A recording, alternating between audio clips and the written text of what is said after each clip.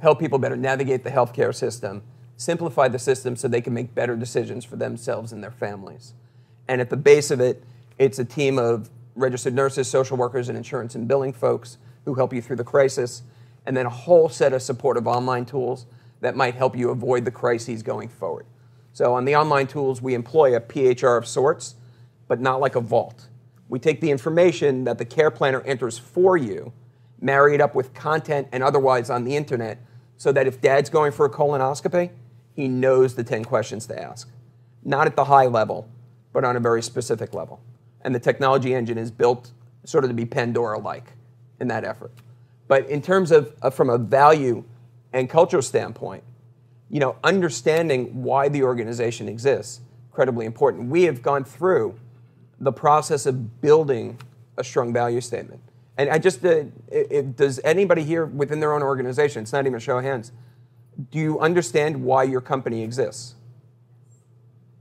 If you don't, then you really should go back and study it and then make everything supporting that. And then, really, the end of the day, it's why. Like, this is who we're supporting. I mean, there are millions of people out there, millions of them. And I had said earlier I was going to give a few examples.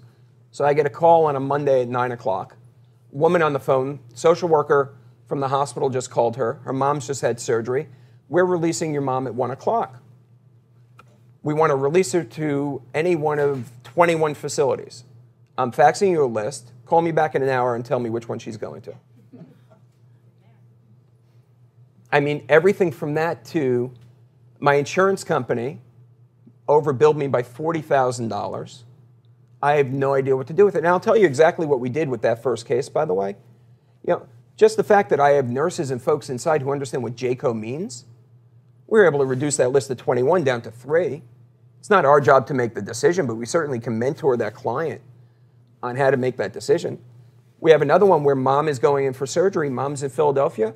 Daughter number 1's in Washington. Daughter number 2's in Chicago. Nobody's got a clue what's going on.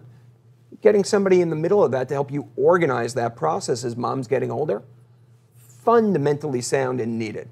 And I have not walked into a room yet that 80% of the people haven't understood it after I've given the elevator pitch, and at least 30% of the people right there haven't needed it. And you want to know what? It's necessary now. It will be necessary later. People were confused before the ACA. They are confused now, and our parents are getting older. So Dorothy needs this. We all need it. I mean, it's a foreign land to all of us. And the language is different, and the terrain is very, very difficult.